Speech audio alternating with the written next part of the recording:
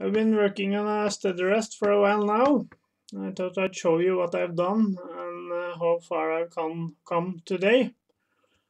The steadyrest is from my American pacemaker, obviously, and it's based on a design I found in American Toolworks catalog. The capacity of the steadyrest is 250 millimeters or 10 inches. Originally, I designed it so it would have a capacity of 200 millimeters or 8 inches. But then somebody gave me the idea to put the rollers inside the fingers and not on the outside. And this gave me an extra 2 inches of swing. And steady is made from water cut 1045 steel. It's 1.5 inches thick. After I got the water cut parts, I realized that most steadyrests are made from cast iron due to the vibration dampening in nature of cast iron. We will see how it works, but if the 1045 version that I'm making now rings like a bell when I'm turning something, I will order new pieces cut from cast iron instead. In these pictures here, I'm making the first mistake, as the first cut of the whole project is made. The slot I am cutting should have been in the upper part of the steadyrest, not the lower part. I didn't notice this mistake until I was drilling the holes for the finger holders in the lower part. Then I realized the holes would interfere with the cutout. So you'll see later how I fixed the mistake. Here I'm cutting the slot for the clamping bolt. And this is the two pieces cut wrongly put together.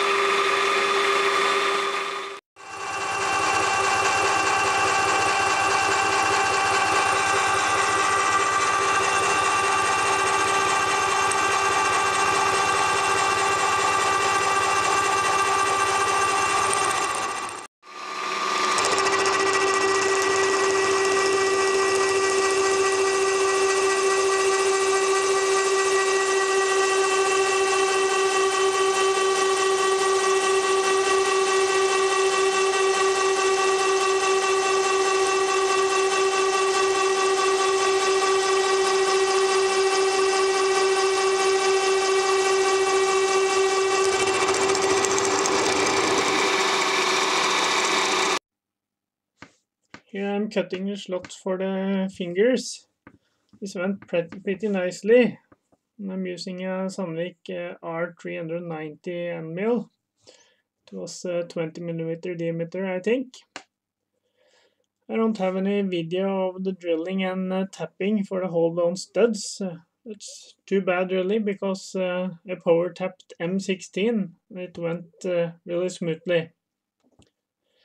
This is how the steadyrest looked after drilling and tapping for the 3 studs. Here's the steel for the fingers on top of the drawings. This is the pin that the clamp bolt rotates on. The pin is made from bearing bronze. Here's a drawing of the finger adjusters. I learned from the first mistake and finished the drawings before doing any cutting. It paid off because I had the extra raw stock cut in case I made a mistake, but all the six pieces came out without mistakes.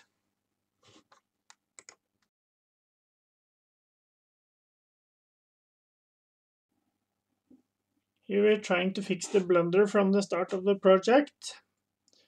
What I did was cut off the machined ends of both the upper and the lower part of the steady rest. Then I welded on new pieces with the room for machining. It would have been much better to use bracing, but I don't have the equipment for that. I hope I can get that pretty soon. The MIG weld was really hard and it was tough going in some places, especially the slot in the lower part was difficult, really deep with lots of hard weld at the bottom. In the end I made it work with a very long carbide end mill. That's all the pictures and video I have of the project so far. I wish I'd taken more video, but I'll try to do that when I'm making the final parts. This is how far the steady rest has come. There isn't really many parts left. What's left are the bushings here. The two-part that bushing, you can see it in the drawings I showed you earlier, and then the head for this adjustment screw that will move everything. So,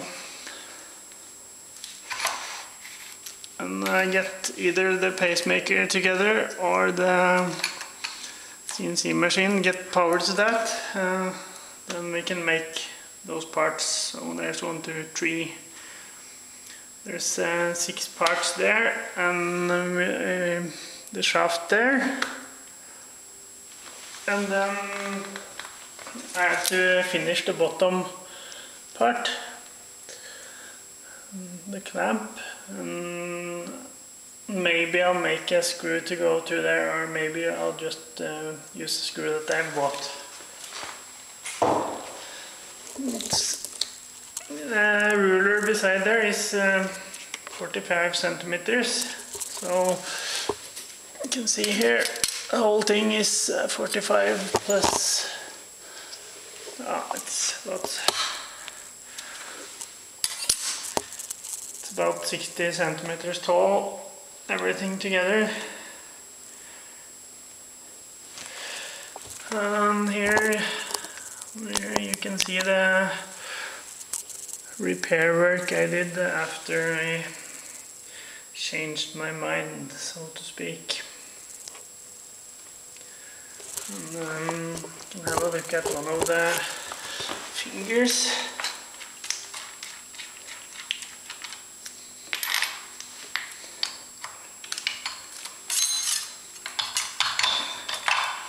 They're pretty tight.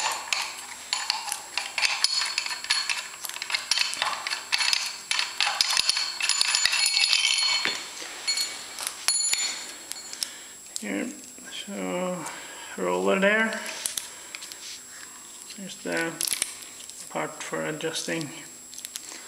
It's flathead screws.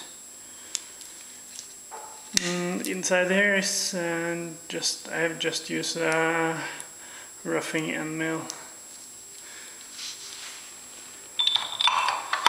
So we'll probably get back to this steady rest when one of the other machines are ready to do some work.